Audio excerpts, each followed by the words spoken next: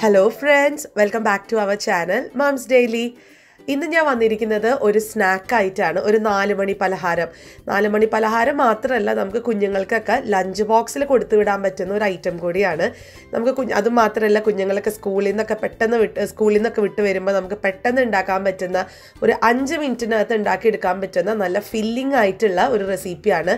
ചിലപ്പോൾ ഇത് പലവരും ഉണ്ടാക്കുന്നുണ്ടാവും കേട്ടോ ഈ ഒരു റെസിപ്പി. പക്ഷേ ഇനി ഇത് ഉണ്ടാക്കാൻ അറിയില്ലാത്തവർക്ക് ഞാൻ ഷെയർ ചെയ്യുവാണ്. എല്ലാവരും ഒന്ന് കണ്ടു നോക്കുക. കുഞ്ഞുങ്ങളൊക്കെ വീണ്ടും വീണ്ടും ചോദിച്ചു കഴിക്കുന്ന ഒരു കിടിലൻ സ്നാക്കാണിത്. അപ്പോൾ നമുക്ക് നോക്കാം അതെങ്ങനെ ഉണ്ടാക്കാമെന്ന്.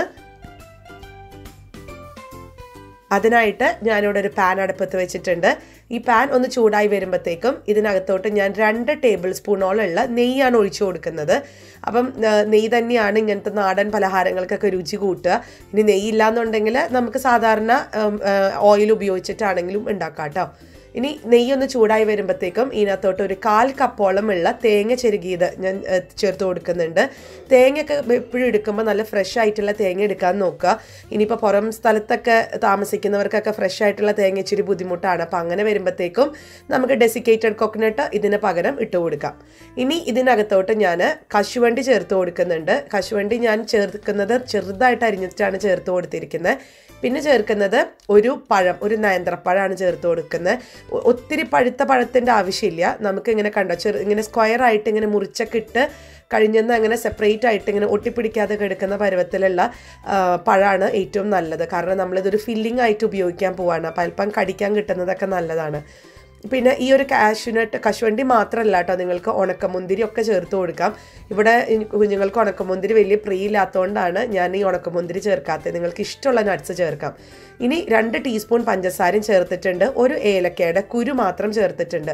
തൊലി ഞാൻ കളഞ്ഞിട്ടുണ്ട്. തൊലി സാധാരണ ഞാൻ ഇടാറുണ്ട് കേട്ടോ തൊലിയൊക്കെ. അന്നേരം നമ്മുടെ ഒത്തിരി സബ്സ്ക്രൈബേഴ്സ് എന്നോട് പറയുന്നുണ്ട് തൊലിയിൽ ഒത്തിരി വിഷമൊക്കെ അടിച്ചിട്ടാണ് വരുന്നത്. അപ്പോൾ അതുകൊണ്ട് ഒരിക്കലും നമ്മൾ ഉണ്ടാക്കുന്ന റെസിപ്പിയിൽ തൊലി ഒന്നും ചേർക്കരുതെന്ന് എന്നോട് പറഞ്ഞതുകൊണ്ട് ഞാൻ അന്ന് മുതൽ ഈ തൊലിയോടുകൂടെ ഏലക്ക ഇടുന്ന പരിപാടി അങ്ങ് നിർത്തി. അപ്പോൾ ഇനി നമുക്കിത് നന്നായിട്ട് 1 മിനിറ്റിൽ ഒരു മീഡിയം ഫ്ലെയിമിൽ നമുക്ക് ഇളക്കി കൊടുക്കണം. ഒരിക്കലും ലോ ഫ്ലെയിമിലിട്ട് ഇളക്കി കൊടുക്കരുത്. അങ്ങനെ വരുമ്പോഴത്തേക്ക് ഇത് ഒത്തിരി അങ്ങ് ഉടഞ്ഞു പോകും. നമുക്ക് ഉടഞ്ഞു പോകേണ്ട കാര്യമില്ല. ഈ ഒരു പരുവത്തിൽ ആണ് നമുക്ക് വേണ്ടിയത്. ആ നെയ്യിലൊക്കെ നന്നായിട്ടൊന്ന് ഈ ഒരു തേങ്ങ, കശുവണ്ടി, പഴമൊക്കെ ഒന്ന് മിക്സ് ആവണമെന്ന് മാത്രം. ഇനി ഞാനിതൊരു പാത്രത്തിനകത്തോട്ടൊന്ന് മാറ്റി വെക്കുന്നുണ്ട്. അപ്പോൾ ഇതാണ് നമ്മുടെ ഫില്ലിംഗ് ആയിട്ട് ഉപയോഗിക്കുന്നത്. അപ്പോൾ ഞാൻ ഈ ഒരു പാത്രത്തിനകത്തോട്ട് ഈ ഒരു ഫില്ലിംഗ് മാറ്റി വെച്ചിട്ടുണ്ട്. ഇനി ഇതിവിടെ ഇരിക്കട്ടെ. നമുക്കിനി ഒരു ദോശ ബാറ്റർ പോലത്തെ ഒരു സംഭവം തയ്യാറാക്കണം. അപ്പോൾ അതിനായിട്ട് ഞാൻ മിക്സിയുടെ ഒരു വലിയ ജാറാണ് എടുത്തിരിക്കുന്നത്. ഇതിനകത്തോട്ട് 1 കപ്പോളം ഉള്ള ഗോതമ്പ് പൊടിയാണ് ഞാനിപ്പോൾ ഉപയോഗിച്ചിരിക്കുന്നത്. നിങ്ങൾക്ക് ഗോതമ്പ് പൊടിക്ക് പകരം മൈദ വേണമെന്നുണ്ടെങ്കിൽ മൈദ ഉപയോഗിക്കാം കേട്ടോ. അങ്ങനെ ഗോതമ്പ് പൊടി തന്നെ വേണമെന്നൊന്നുമില്ല. ഞാൻ കുറച്ച് ഹെൽത്തി ആയിക്കോട്ടെ എന്ന് ഓർത്തിട്ട് എടുത്തതാണ്.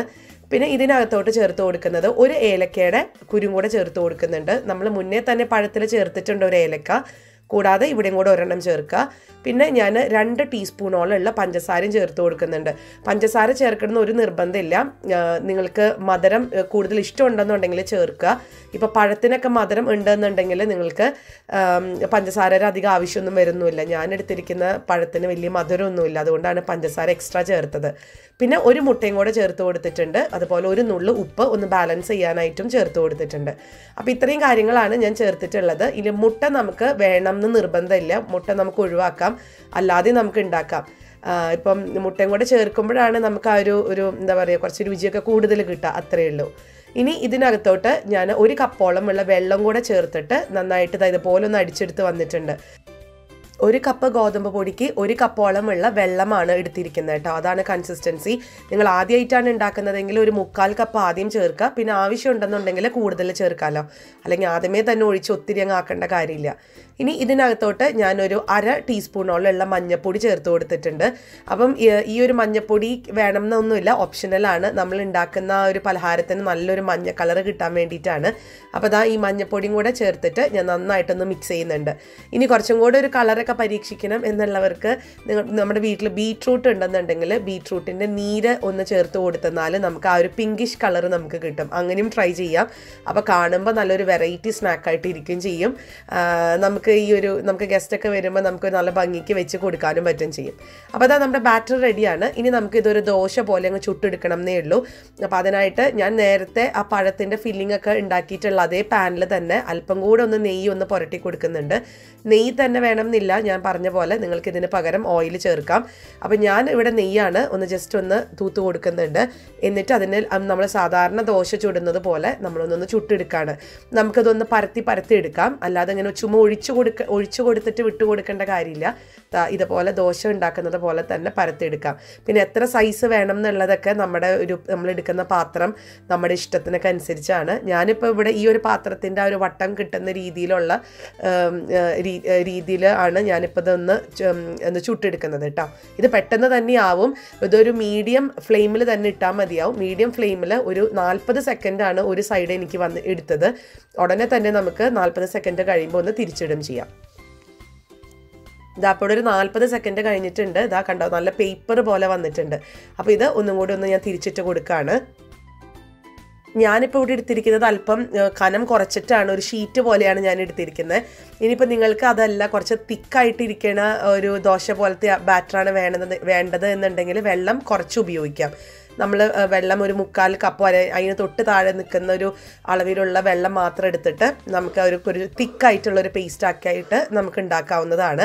ഇപ്പോൾ ഇവിടെ കുഞ്ഞുങ്ങൾക്കൊക്കെ ഒത്തിരി ഇതിൻ്റെ ഫ്ലേവർ ഇഷ്ടമല്ല. അവർക്ക് പഴം തന്നെയാണ് ഏറ്റവും ഇഷ്ടം. പിന്നെ ജസ്റ്റ് ഒരു കുഞ്ഞൊരു കോട്ടിങ്ങിന് വേണ്ടി മാത്രമാണ് ഞാൻ ഈ ദോശ പോലെ അങ്ങ് ഉണ്ടാക്കി കൊടുക്കുന്നത്. അപ്പോൾ അതുകൊണ്ട് എന്താ പറയുക, വളരെ തിന്നായിട്ടാണ് ഈ നീർദോശയൊക്കെ ഉണ്ടാക്കുന്ന. അത്രയും തിന്നല്ലെങ്കിലും അതിനേക്കാളും അതിൻ്റെ കുറച്ച് മേലെയുള്ള രീതിയിലുള്ള ഒരു തിക്നെസ് മാത്രമേ ഞാൻ ഉണ്ടാക്കുന്ന ദോശയ്ക്കുള്ളൂ കേട്ടോ. അപ്പോൾ അതൊക്കെ നമ്മുടെ ഇഷ്ടമാണ്. എനിക്ക് പക്ഷെ പേഴ്സണലി ഇത്രയും വളരെ കനം കുറച്ചിട്ടുള്ള ദോശയാണ് ഇവിടെ എല്ലാവർക്കും ഇഷ്ടം. അപ്പോൾ അതാ ഞാൻ മറ്റുള്ള ദോശകളും ഇതുപോലെ ഒന്ന് ചുട്ടെടുത്തിട്ട് വരാം. ഇത് നമ്മുടെ നാട്ടിലൊക്കെ ഒത്തിരി ആൾക്കാർ ഉണ്ടാക്കുന്നതാണ്. പല രീതിയിൽ അത് ഉണ്ടാക്കാമെന്ന് മാത്രം. ഈ ലാച്ചി എന്നൊക്കെ പറയും, പിന്നെ ലവ് ലെറ്റർ എന്നൊക്കെ ഇതിനൊക്കെ പണ്ട് പറയാറുണ്ട്. കാരണം ഇതിനകത്ത് നമ്മൾ ഫില്ല് ചെയ്ത് ഇങ്ങനെ ഒരു ലെറ്റർ പോലെയൊക്കെയാണ് എന്നൊക്കെ അങ്ങനെ പറയുന്നത് കേൾക്കാം. പിന്നെ ഇത് പല രീതിയിൽ നമുക്ക് മടക്കിയൊക്കെ എടുക്കാം. പക്ഷെ ഞാനിവിടെ ജസ്റ്റ് ഇങ്ങനെ ചുരുട്ടി എടുക്കുന്നേ ഉള്ളൂ. അപ്പോൾ നമുക്ക് കാണാം എന്തായാലും. ഞാനപ്പോൾ ഇതൊന്ന് ചുട്ടെടുത്തിട്ട് വരാം. എന്നോട് ഇന്നലെ ഒരു സബ്സ്ക്രൈബർ ചോദിച്ചായിരുന്നു, ചേച്ചി നല്ലൊരു ഈ ഒരു എംബ്രോയിഡറി ചാനലൊക്കെ ഉണ്ടെന്നുണ്ടെങ്കിൽ ഒന്ന് പറയണം എന്ന് പറഞ്ഞിട്ടുണ്ടായിരുന്നു. ഒരു തുടക്കക്കാർക്കൊക്കെ ചെയ്യാൻ പറ്റുന്ന ഒരു ചാനൽ. അപ്പോൾ അങ്ങനെ ഉള്ള ഒരു ചാനലാണ് സോയ ഫാഷൻസ് എന്ന് പറഞ്ഞിട്ടുള്ളൊരു ചാനൽ. എല്ലാവരും പോയി ഒന്ന് കണ്ടു നോക്കണം. ഈ ഒരു ബിഗിനേഴ്സിനൊക്കെ ഒത്തിരി ഹെൽപ്ഫുൾ ആവുന്ന ഒരു ചാനലാണ്. അപ്പോൾ അതിൻ്റെ ഡീറ്റെയിൽസൊക്കെ ഞാൻ ഡിസ്ക്രിപ്ഷൻ ബോക്സിലൊന്ന് കൊടുക്കാം കേട്ടോ. എല്ലാവരും ഒന്ന് പോയി കാണുക. ഇഷ്ടപ്പെടുവാണെന്നുണ്ടെങ്കിൽ ഒന്ന് സബ്സ്ക്രൈബ് ചെയ്തും കൊടുക്കുക. ഇതാ ഞാനിപ്പോൾ ഈ ദോശയൊക്കെ ഒന്ന് ചുട്ടെടുത്ത് വന്നിട്ടുണ്ട്. അപ്പം ഞാനൊന്ന് നല്ല ചെറുതായിട്ടും ബാക്കിയുള്ളതൊക്കെ വലിയ രീതിയിലാണ് എടുത്തിട്ടുള്ളത്. കാരണം മോള് കുഞ്ഞിതായതുകൊണ്ട് അവൾക്കൊരു ചെറുതുണ്ടാക്കിയിട്ടുണ്ട്. അപ്പോൾ ഇനി നമ്മുടെ ഫില്ലിങ്ങും റെഡിയാണ്. അപ്പോൾ ഈ 2 കാര്യങ്ങൾ മാത്രം മതി. നമുക്കിത് എങ്ങനെ ഉണ്ടാക്കാൻ നോക്കാം. അപ്പോൾ അതിനായിട്ട് ഞാൻ വേറൊരു പ്ലേറ്റിനകത്തോട്ട് ഈ ഒരു ദോശ ഒന്ന് എടുക്കുന്നുണ്ട്. എന്നിട്ട് ഇതിനകത്തോട്ട് നമ്മൾ നമ്മുടെ ഫില്ലിംഗ് ഉണ്ടല്ലോ, പഴത്തിൻ്റെ ഫില്ലിംഗ്, അതും കൂടെ ഒന്ന് വെച്ച് കൊടുത്തിട്ട് നമ്മളിങ്ങനെ റോൾ ചെയ്തെടുക്കുകയാണ് ചെയ്യുക.